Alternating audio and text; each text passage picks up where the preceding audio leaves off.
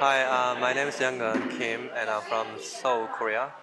I'm a, I have served as a board director of Python Software Foundation, and I traveled a lot of PyCons, especially in East Asia region. And my day job is I'm head of engineering of a video streaming company, and yeah. So nowadays I don't use Python much, but I'm leading my engineers to use Python and my data engineers use Python. So yeah, that's my day job. Okay. So when do you discover Python? It's late 90s, I guess. Uh-huh. At that time, it's a 2.3 or 2.4, and at that time I don't took the Python as a serious programming language. It was just a hobby. So I heard from from my friend.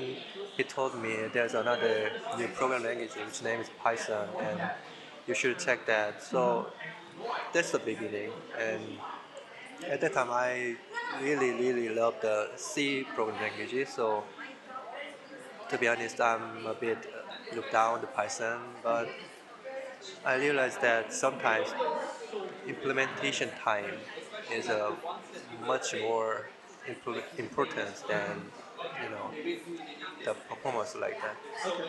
What do you actually do directly under the Python Software Foundation? During my term, I was a representative of East Asia region. So before me, we have a director from India, Kushal, but he's geologically located in India, and so India is still a part of Asia, but it's a bit far from.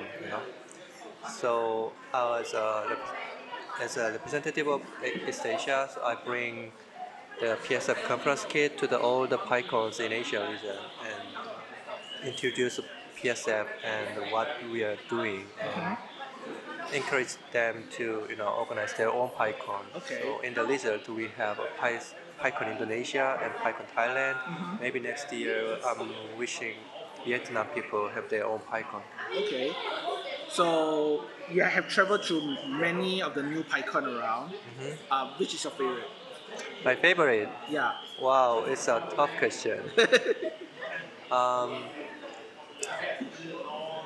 so the reason why I traveled to PyCon is that I really wanted to have my own PyCon in my country, Korea. So I have no idea. I had no idea how to organize the PyCon, so I traveled to PyCon Japan and PyCon Taiwan to get some wisdom from the organizers. So to be honest, yeah, PyCon Japan and PyCon Taiwan, I really thanks to them. And another PyCon I really love is the PyCon Philippines. PyCon Philippines, they have after the conference, they have a day trip, and it's a really exciting. So I like the PyCon Philippines for that way, and PyCon Malaysia, yeah, because 2 years ago, Ikuba asked me to give a talk at PyCon Malaysia, but I had to, cancel it due to my personal matter.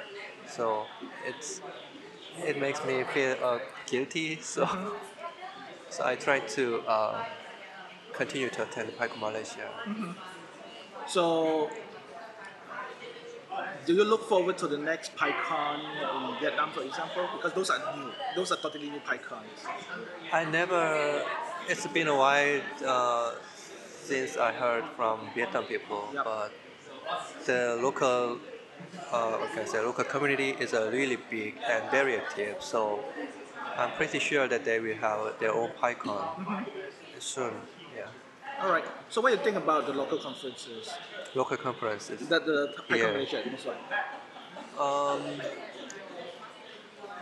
I heard that in Malaysia, the Python is not a major programming languages.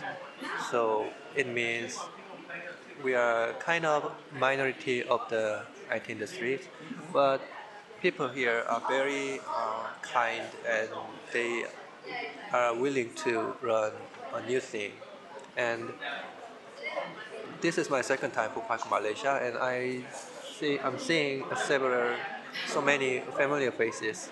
So it means this community is very get along with each other very well. And so yeah, that's what PyCon. Yeah.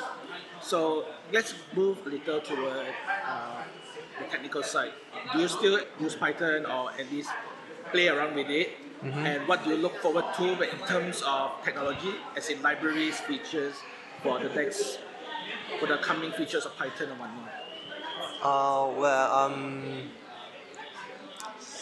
so nowadays I don't code much, but I'm trying to following the changes and the ecosystems, and uh, I'm not sure this is answer your question, but I'm trying to convince people to contribute back to the library of their favorites. It's the best way to following the changes, and even better if you can make a single contribution to a library. That means you impact the whole ecosystem. So. Uh, so nowadays, so many libraries have very short release cycles. So just please take a look into the changes and yeah, do some contribution if possible. So anything else you want to say before we close this session? It's actually this is a personal thing, but as you might aware, in Korean Peninsula, there's the peace is just around the corner. So I I could start organizing PyCon Korea because of other PyCon organizers. So I'm trying to help another PyCon organizers, possible PyCon organizers, to have their own PyCon. But uh, due to a reason, uh, legal legal reason, I cannot go to the North Korea. But I have heard about the North Korean programmers are really really good. So I wish someday I can meet the North Korea Pythonistas. So if some of you know some North Korea Pythonista, then please tell me them. Please tell them I will go to the North Korea to meet them, and please wait for me. I think having the ability to engage with North Korean software developers will be actually very interesting because they do isolated from us. I suppose even they are isolated, there's opportunity to learn from both sides. Even though we think we might reduce, but I think we can learn from them as well, as much as they learn from us. So with that, thank you, Younggun. This Thank you. is really helpful.